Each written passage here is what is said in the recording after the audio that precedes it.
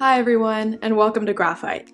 I'm going to be giving you a basic introduction and demonstration of the Graphite command line interface and web app, showing you how it can power your stacked PR workflow. The notion of stacked PRs originates from big companies like Facebook, Google, and Uber who are obsessed with optimizing developer productivity and moving fast.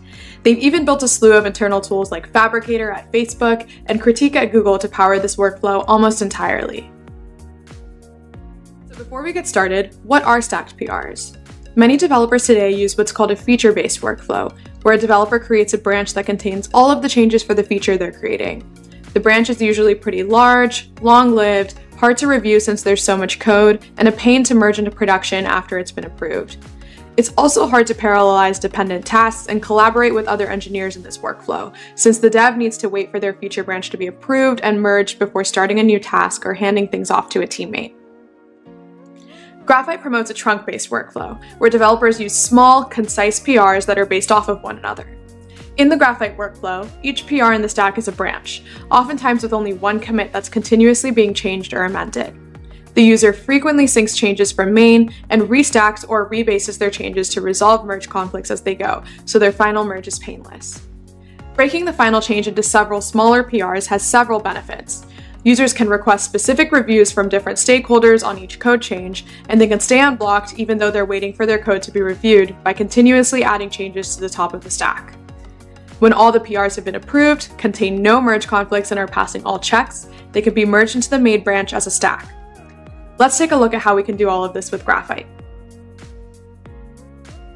At Graphite, we work with a lot of React, TypeScript, and JavaScript, so I'll be using an example React 2048 game implementation for this demonstration.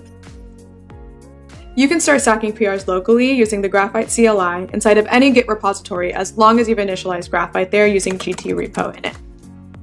Every Graphite command begins with GT and usually has a main command and a subcommand, as you'll see later. One of the first commands I like to show people is GT log, since it shows you the current state of your repository and what your stacks look like. Stacks are essentially just DAGs, based off of your main branch, and each branch in the stack is essentially a node in the graph. You can see that we have two independent stacks checked out. Each one is based off of main. One for the game itself, and one for the game server.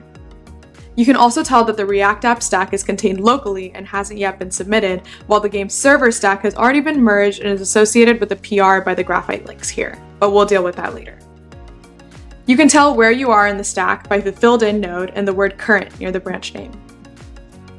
You can also use GT log short for a smaller, more concise stack visualization that doesn't take up as much vertical space in your terminal. Every Graphite command has an alias to help speed up your workflow. For example, GTL is the same as GT log, and GTLS is the same as GT log short. You can see a list of all of our commands and their aliases in the CLI command reference at the end of our documentation or linked in the description below. To navigate between branches in a stack, you can use GT branch checkout or GTBCO for short. You'll see an interactive picker that allows you to select and check out branches in your stack so that you can quickly make and commit changes where needed.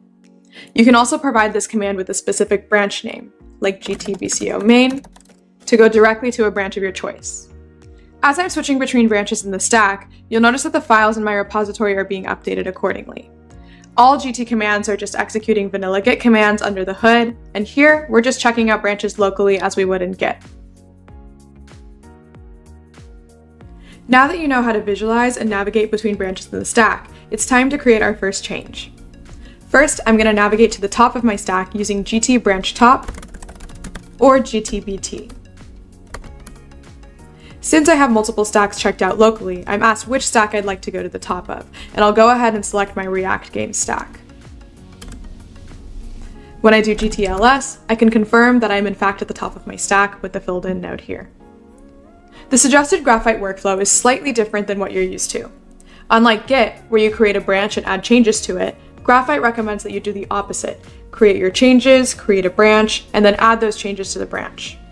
I'm going to add some CSS styling to our game here. Now let's see what's changed using GT status. You'll notice that status isn't actually a command that's recognized by Graphite, but that's okay. Graphite has a feature called Git Passthrough that makes it easy to use Git commands where you need to.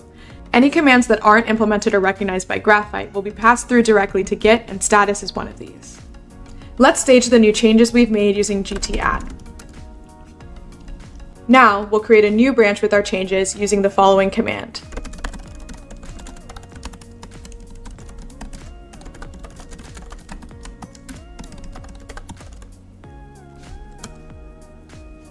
I know that's a lot, so let's go ahead and break this command down.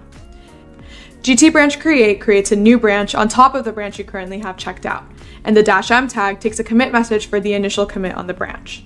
I've included a branch name here, CSS styling, but if I omit this branch name, Graphite will automatically create one for me using the commit message I entered.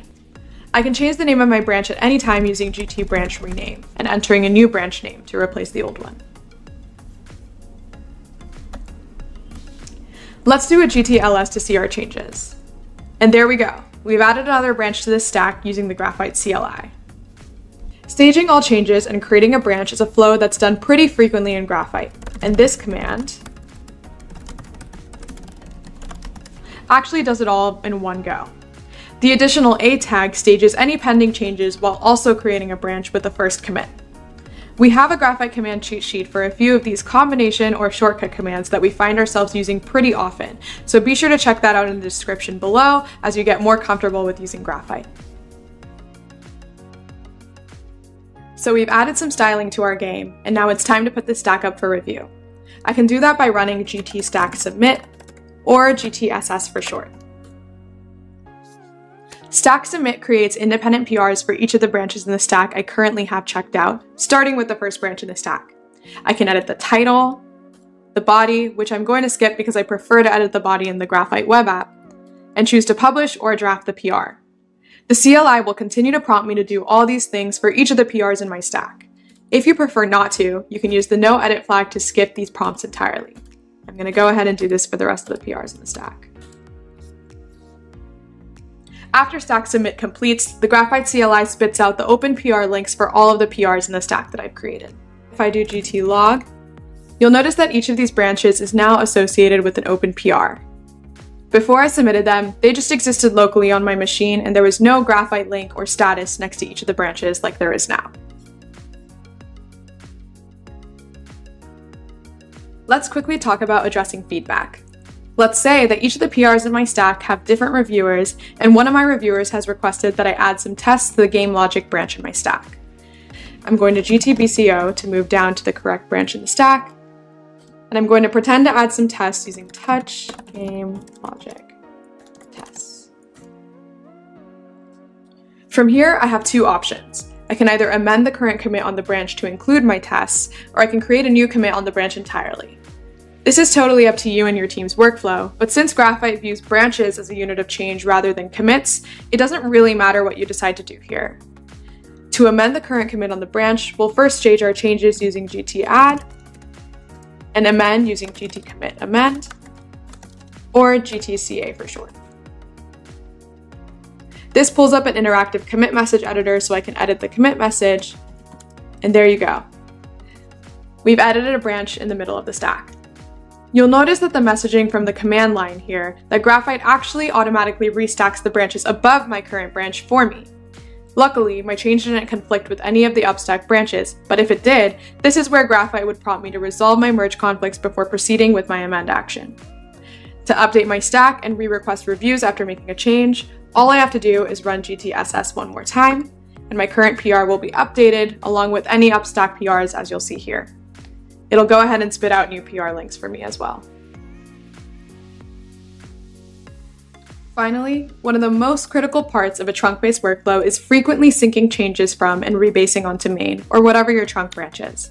The command to do this is GT_repo_sync, or GTRS for short. If I run that here, you'll notice that Graphite prompts me to delete both of the game server branches that I had locally, since it detected that they had already been merged into main, as we kind of talked about a little bit earlier. I'll go ahead and say yes, and yes. Now, if I run GTLS, you'll see that Graphite is telling me that a few of my branches need to be restacked or rebased onto the new changes. I can go ahead and do that by doing GT_stack restack, or GTSR for short.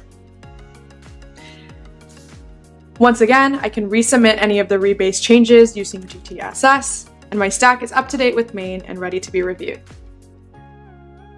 As part of your Graphite workflow, we recommend doing a GT repo sync and a GT stack restack pretty frequently while you're working on changes, so you're always working on a fresh update of main.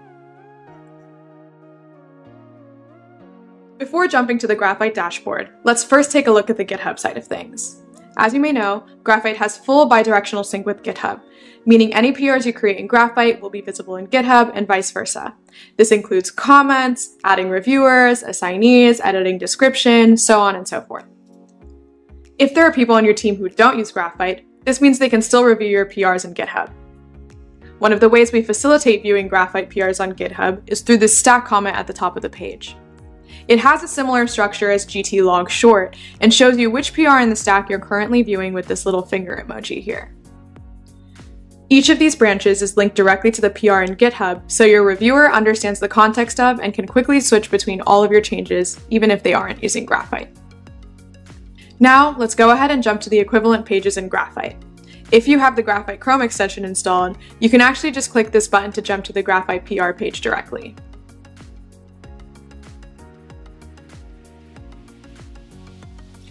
The Graphite PR page is structured a little bit differently than GitHub's. The first thing you'll notice is that the code is on the center of the page and not tucked away behind any sort of tabs. I can edit the title of my PR by clicking here, and I can click this dropdown to see which version of the PR I'm currently viewing. A PR version is incremented each time a change is pushed to the PR, and you can even adjust which PR version you'd like to see on the left and right hand side of your diff. For example, if I'm reviewing a PR for the second time, I can adjust the PR version to ensure that I'm only seeing changes since my last review. Graphite will also show you a banner anytime a PR has been updated to make sure these are the changes that you're seeing. The dropdown right next to the PR title and the version is the stack visualization. I can open this menu and quickly jump between PRs in the stack and see their mergeability status at a glance. As you can see, the stack is entirely waiting for my reviewer's approval. I'm going to go ahead and jump to the top PR in the stack, which adds the new CSS styling to our 2048 game. I want to give my reviewer a better idea of what this PR is doing, so I can go ahead and edit the description of this PR by clicking this button here and entering a live preview markdown editor. I'm going to add a quick summary to this PR.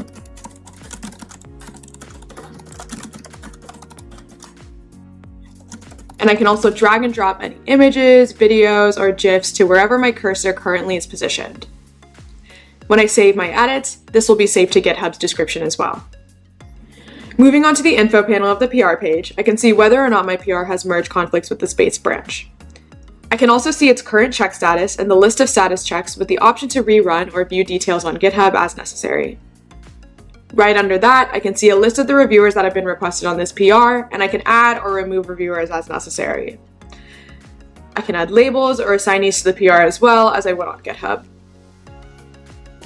As an author, it might be necessary for me to annotate specific areas of the code for my reviewer to see. I can scroll down to the code and click a line number to add a comment.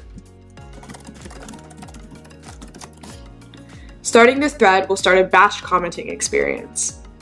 In order to leave my final comment, I can hover over this bar here and click Just Add Comments. To add an issue level comment, I can scroll down to the bottom of the timeline of this PR here, and I can say, hello. And this comment will be posted immediately, and it'll indicate which version it was posted on as well. One more thing I wanted to note is that the merge button of this PR has a warning icon next to it. Since I'm the admin of this repository, I can use my admin permissions to override and merge this PR despite the missing reviews. GitHub gives you this option as well. If I wasn't an admin, this merge button would be disabled until all branch protection rules were properly met. You can see whether or not a PR is mergeable by the PR status pill over here, or if the merge button is enabled. To show you the reviewer side of things, I've gone ahead and logged in with a different Graphite account whose review has been requested on our 4PR stack. As a quick note, you can change your color theme preferences in your Graphite app settings, along with any other app preferences that you have. In this case, I've switched to dark mode to help differentiate between author and reviewer for this demonstration. The first thing you'll see when entering the Graphite web app is your pull request inbox, which we like to consider kind of an email client for your PRs. I can configure which repos I'll see PRs for by clicking and selecting several default repos from this picker on the left-hand side here. Graphite creates a few default sections with pre-configured filters we think you'll use most frequently, but you can also create your own custom sections in order to surface PRs that are most important to you. To create a custom section, I can click Add a Section here, and I can filter on different conditions like review status, title contains, has label, username, so on and so forth. In my Needs Review section, I can also see the stack that we just put up for review earlier. At a glance, I can see things like review status, whose review has been requested on the PR, number of unresolved threads, its position in the stack, CI and merge conflict status, as well as the size of the change. By default, these sections will sort PRs by when they were last updated, but I can adjust that by the sort setting here. Let's go ahead and jump to the first PR in the stack. I can leave single-line comments in the code by clicking a line number like so, or I can also leave multi-line comments by clicking and dragging across multiple lines of code. As a reviewer, as soon as I start my first comment thread, I'll officially enter my review. Every comment that I leave after this will be batched, and I can submit my final review with all of my comments by hovering over this review bar here. I'm going to scroll down and leave one more comment in the code.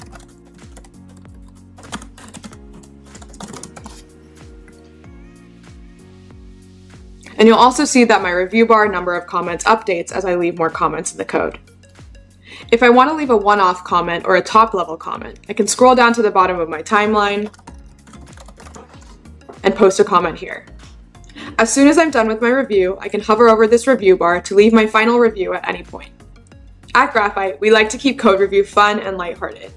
You can invoke macros using the / character to include memes from your org's configurable meme library. Funnily enough, this is one of the things we find ex-Facebook engineers to miss most from Fabricator. I'm going to go ahead and leave a meme here, and then I can approve this PR.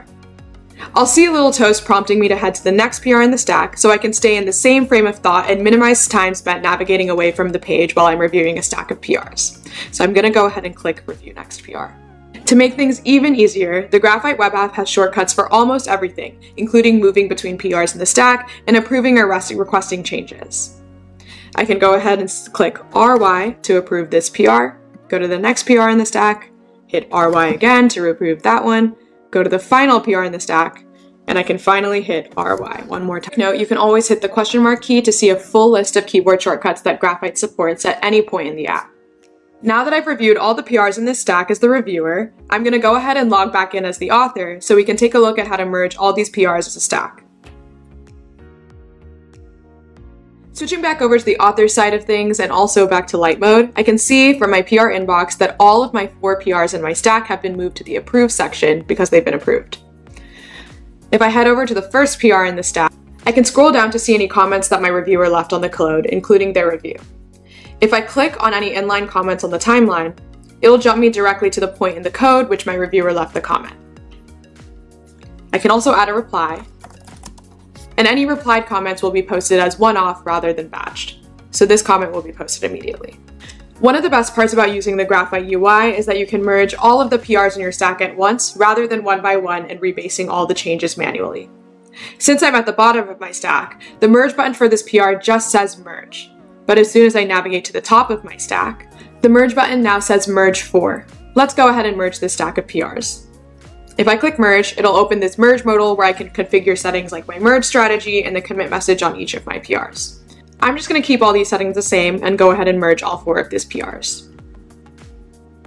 If I go back to my inbox, each of these PRs has moved into the merging and recently merged section instead of the approved section. Each of these PRs will be consecutively marked as merged while Graphite takes care of all of the rebasing and merging in between each of the PRs in the stack. And there you have it. That was a quick walkthrough of what it's like to create, review, and merge a stack of PRs using Graphite CLI and web app. Thousands of engineers at some of the world's fastest moving companies choose Graphite to enable their workflow, and we hope this gave you a little insight as to why. Graphite has a few other team productivity features like insights, Slack notifications, and the merge queue that weren't covered here, so be sure to check out our website and documentation in the description below to see how your team can get the most out of Graphite. As always, if you have any questions, feel free to reach out in our Slack community, also linked below, or email support@graphite.dev.